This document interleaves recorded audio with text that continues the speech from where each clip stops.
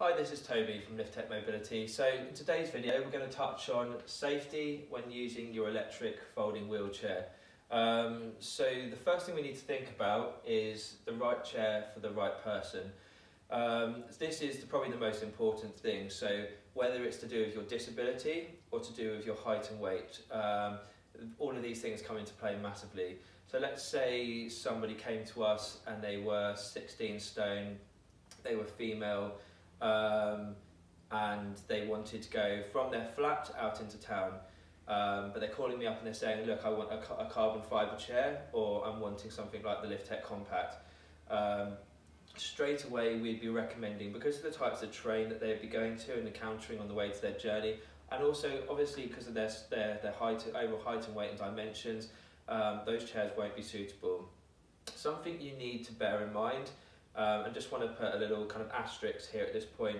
This is an educational video. Please do not take offence at anything I say throughout this video. Nothing is meant to be taken as offensively, but you will have to remember it's just a fact of life, and this is, in the end of the day, this is to help you and your safety when using the wheelchair. So the way a wheelchair reacts with different weights is completely different. So a very, very lightweight wheelchair with a heavyweight person in the wrong scenario with the wrong chair could be a recipe for disaster and borderline dangerous. So light chairs are amazing because you can pick them up much easier, you can put them into the boot of your car, and it's, you know, they weigh next to nothing. But there's always going to be a compromise. The lighter the chair, the less capable they are. So when you're mixing someone who's maybe 15, 16, 17 stone with a chair that weighs, 18 kilograms, the chair is going to move around with the user's weight a lot. It's going to stop much, much slower, and it's going to react to cambers and things like that. It's also going to be incredibly bumpy, borderline dangerous when taking things like drop curbs. Say someone comes to me and they've got Parkinson's disease and they're very shaky. We might want to give them maybe a compact if they were using the chair inside the house, because it's a very gentle ride, it's very, very steady. If they want to go for something a bit more capable, we maybe would recommend something like a Smart Chair X, because it's very comfortable. It's obviously amazing outdoors at tackling different terrain types.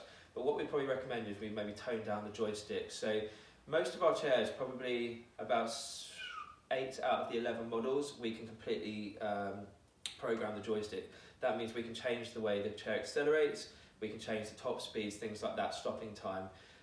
So what this means is, if say someone's got lots of jitters or something like that, or they've got a nervous disposition, what we would do is we'd plug in our programmer, we'd reduce the acceleration right down, maybe the top speed slightly, and that takes away the kind of instant punchiness. Some people will even say, when they're not used to wheelchairs, electrified wheelchairs, that it's even a bit jerky, because electric power is very instant.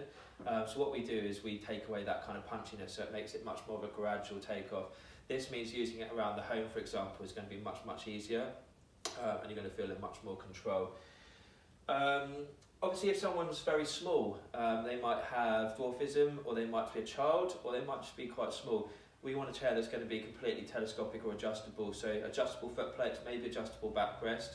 A lot of our chairs even have the telescopic backrest, which means, say you've got a rounded spine or something like that, and the back top of the back bar digs into your shoulders, we can adjust that back bar so it then sticks across the shoulder blades, so it's only your back that's sitting into the cushion bit. So it's our job as professionals and specialists in this industry, so when you call up, we will answer all of your questions, but more importantly, we will ask you questions about your lifestyle, about your disabilities, so we can then fit you in the right chair for your own needs, because that is the most important thing. Even when people order straight off the internet and online without speaking to us first, we always, before we process any of the orders or make it up, we will call you first. And I would probably say 3 times out of 10, we will change the wheelchair choice of the individual totally, because they maybe ordered a compact when really they should be going for a Smart Chair 1 or a Smart Chair X or something, and we make them see why what they've ordered is not going to be suitable, and when they get it, they're going to be spending £2,000 and they're going to be quite unhappy. So sometimes it's better getting a set of ramps and a more capable chair, and you still end up with the same result as getting a lighter chair and putting it into the boot of your car, except you'll be much happier and it will actually suit your needs.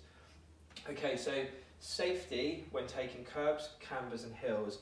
So these are probably the three most dangerous things you'll come across if you don't encounter them and do them correctly. So curbs, so you have to bear in mind electric folding wheelchairs, wheels, they're not big. So say an average curb is that size, your front wheel needs to be a minimum of double the size of the curb to go up a half curb, for example. So a standard curb, a standard size front wheel will only go up a dropped or quarter curb forward. If you want to go up anything more, like a half curb, you simply have to spin the chair around and reverse up it. Because if you think a standard front wheel is, say, that big, your curb's that big, that's obviously the same size as the curb, you're just going to bounce off it. It's not physically possible.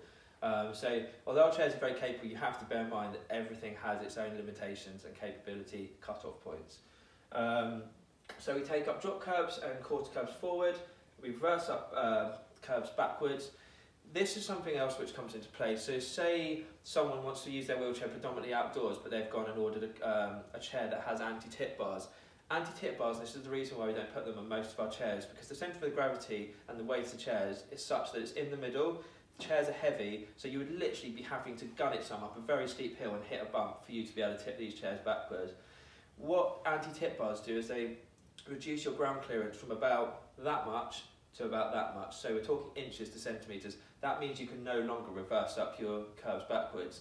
So say you're going from your flat and you don't own a car and your one mode of transport is your chair, you've got to go from your flat down your high street into town, you're going to be coming across horrible cambers, curbs, hills, all of these three bad no-nos, and you're going to get stuck if you've got a wheelchair that can't tackle these things.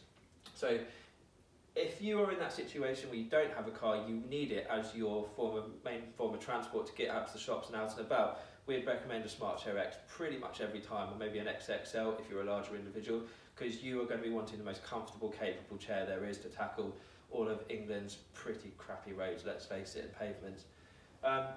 Cambers. Okay, so cambers is probably the electric folding wheelchair's worst enemy. So the mechanics of an electric folding wheelchair, it's got the big wheel at the back, that's how the wheelchair drives from. At the front it's got a smaller wheel, that's how the wheelchair moves. So say I was to lift the wheelchair up, slap your front wheel, a bit like a supermarket trolley, it's going to spin round and round. What that means is when I'm on the spot, means it allows me to spin on my own axis, which makes it amazing for using inside the house, shopping centres, restaurants, bars, places where you've got minimal room. But what it does mean is when you're on things with a sideward slope, because you've got those front independent wheels, if you don't hold a steady pace, your front wheels are going to want to drift in the camber. And whether you've got a £10,000 electric wheelchair, whether you've got a £1,000 wheelchair, they will move to some extent. Obviously, the more you pay for a wheelchair and the better quality is, the less you're going to move around. And also the bigger wheels, the better quality wheels and tyres, the less you're going to move around with cambers. But you will, it's just a fact. It's one of those things you can't expect to have a 25 kilogram wheelchair and there not be some sort of downsides. And the downsides to lightweight folding electric wheelchairs is they will move around ever so slightly. But that's up to us again to get you the right chair for the job for your specific needs. You also need to bear in mind that, and as we touched on this a little bit earlier about the right chair for the right person, if you've got something like a carbon edition and someone is in it who shouldn't be in it, who's rather overweight, because of the weight of them, with the light chairs plus the really small wheels and the carbon fibre or the compact, you are going to move around a lot. So any kind of, even small camber, you're going to move because the weight of you is pushing that wheelchair out into the road or into the wherever street from the camber. So you need to bear that in mind. So that's why, I mean, like really, anyone, male or female, that's over sort of 16 stone should be going for a smart chair, and that's a bigger wheeled wheelchair. It's safer, you're going to be more comfortable, it's going to be more capable. Everyone wants the lightest thing, but light isn't always the best solution. You're far better off going for a set of ramps and just wheeling it in and out of the boot, or electrically togging it in a folding position up the ramps and into your boot, and going for a more capable chair than you are for going for a light chair any day. Right. Hills. So always approach a downslope of a hill head on. So say my hill is going this way and this is me coming up to it in the wheelchair. I want to stop at the top of the hill, put my speed level on speed level 1, and then I want to slowly go down the hill. Never ever go down a hill in more than speed level 1, because what will happen is the more higher up the speed you're going, even if you haven't got your toggle on full, your wheels are going to run much more freely. So it's a bit like going down a hill with your car. and you go through the gears, it's going to keep you much more controlled. It's the same principle. Because say a child just run out front of you, a cat, or you've got lots of pebble dash on a hill, you probably know when you've stopped too quickly, you can skid on those sort of things. So if you're in speed level 1, it's going to minimise skidding, it's going to make you stop quicker. Also, if you're taking on, say this is my slope again going that way, and I'm trying to take it on diagonal, you've got the same problem. It basically turns itself into a camber. So straight away, my front wheels are going to want to go, and I would even, if I went down a real steep enough slope like this, go 90 degrees into that slope. That's how much it will turn you. So always take slopes dead on. You have no issue whatsoever on any one of our chairs, especially any of the Smart Chairs, and the best at taking hills in our range of the Smart Chair 2 and the Smart Chair X. You'll go up any concrete or pavemented hill the UK has to throw it, or even Scotland. We sell chairs to Scotland every flipping day, and their main criteria is it needs to go up hills. We've got horrible terrain, so yeah, anything the UK has to throw at it, us or the wheelchairs, sorry, it can do. You might have seen our videos on the website, and if you can go up a skate ramp, or we can go up a skate ramp, that means the chair can go up any hill, you know, in the UK, flat out. So it's no big deal. Right, having your chair set up correctly for your disability. This is equally important. So we touched on this a bit earlier.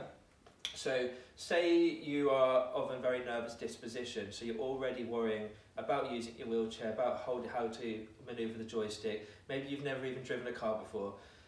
This is where we have to ask you all these sort of questions to ascertain what kind of person you are, what's going to suit your needs the best. We can completely tailor make up your joystick to your disabilities. So we can program the acceleration right down, make the stopping time a bit quicker, those kind of things.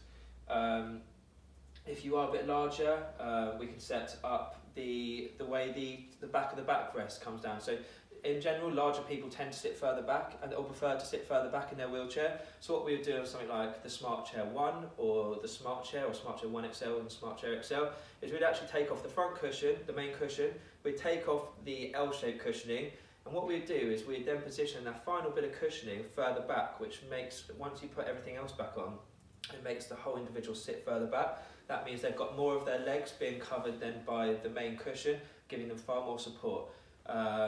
And you can also release, on all of our chairs, not only can you have the backrest quite upright, but if you release the straps at the very back of the wheelchair, you can then sit more of a concave effect into it, which makes your back kind of seep into the back of the chair more. So some people find that more comfortable. So this is all stuff that we know. You don't necessarily know it, so it's up to us to ask you these questions so we can get you in the most comfortable seating position with the best joystick set up possible. So please give us as much information when you do make your phone calls as possible, because we can really change the whole way a chair is going to respond and react to you, for you. Okay, so using the wheelchair inside. Things you need to bear in mind, obviously stick to speed level 1 when you're inside, because the faster you go, the slower you're going to stop. The last thing you want to do is start taking out bits of door frames, which we see every day. The amount of armrests we send out to people from where they've crashed into door frames is, is unbelievable, but that's fine. So to protect your house and yourself, keep your elbows in when going through door frames. Also, what a lot of people don't understand, I see it all the time with demos, you don't need to put your hand flat out on the joystick. So say this is my joystick toggle. Most people when they come into demos, they hold the joystick like that and they push it forward. First of all, the best way of holding a joystick, and I say this time and time again, make a V shape with your hand, and the crevice of the V you put in the bottom of the toggle and tilt your hand forward. And if you want to go to the right, you tilt your hand to the right. You want to go to the left, tilt your hand to the left. Do not hold it like that, do not hold it like that, and do not hold it like that. You will have no control over it whatsoever. So what you can even do is when you're going through doors, you don't need to hold it the whole way down. So what you can do, and I call it pigeon stepping, get yourself lined up with your door, and rather than freaking yourself out by putting it, even in speed level 1, flat to the floor, do little pigeon steps. You're going stop, touch, touch, touch, and you're literally edging through a doorway. Wait till you get your confidence up before you start like hurdling through your house. So I'd say that that's probably the main thing. Just take everything slowly, take everything at your own pace. If you start to waver, especially going through doorways, and I see this time and time again, because these are quite sensitive joysticks and they need to be sensitive so you can do lots of quick manoeuvres, and when you get good, honestly, the joysticks are your best friend, but to begin with they can be a bit daunting. So what people do is they go through the doorway and they start going a bit right, so they slam the joystick over to the left, and they swing left, and they slam the joystick over to the right, and they swing right, and before you know it, they're literally in the doorstick going, bouncing off walls, like doing a pendulum motion. Best thing to do is, if you're starting to feel unsteady, just take your hand off the joystick, compose yourself, because it's electromagnetic braking, the chairs will stop. Compose yourself, and then line yourself back up very gently and start again. Last thing you want to be doing is overcompensating with the joystick from swinging it side to side. Just take a breather and start again. So that's probably the main tips I'd say for using a wheelchair inside. Also, be vigilant of what's around you, whether it be dogs, children, especially children, places like pubs, restaurants like that. There's a lot going on around you. So take things slowly, be very careful of your surroundings or wary of your surroundings, and operate the wheelchair accordingly. Last thing you want to do is be, involved in an accident with someone or something. You don't want to scare yourself or put yourself off using the wheelchair, because in the end of the day, these wheelchairs are going to give you your freedom. So the last thing you want to do is put yourself off using them because you've had a minor accident which could have been avoided. So use your eyes, use your ears, and just be steady in built-up surroundings. Okay, using your wheelchair outside. So things you need to kind of watch out for again here are: map out your journey. So if I'm going down a road to my local shops, and this side of the road has loads of drop curbs, it's got loads of roads coming in between the pavement you're on, so you're constantly having to go down curbs, up curbs, and it's got a horrible cam, there's tree roots, typical English road basically. Or the other side of the road is like a nice French style road, nice and open, or even a German road or whatever. No bumps, it's nice and flat, it's got a nice pavement for as long as the eye can see. Cross the road by all means, go to the side which is going to give you the most smoothest, safest, easiest journey. Don't make life difficult for yourself just because you're here. Think, how much harder is my life going to be getting to the shops by going down the curbs, avoiding traffic, or is it harder for me just to cross the road and go down the other side of the road? It's probably much easier just to do that, to be honest. And it's going to give you much less headache, and you're going to enjoy your journey, you can enjoy using the wheelchair, enjoy the freedom it gives you. Also, using your wheelchair outside, cambers again, you've got to watch out for, so mapping your journey comes into that. Hills. What else? Using your wheelchair outside.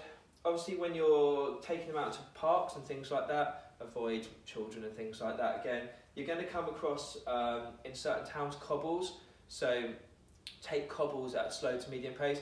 Don't want to go careering through cobbles, because the minute you go too fast through something like that, and there's a cobble that's just slightly too big, or the one before it's got too much of a dent, if you've got a wheelchair that's not got the big 8-inch wheels, and most of them have got the 7-inch wheels, then you are going to get those wheelchairs stuck. And if you're going too fast, you could even tip forward. So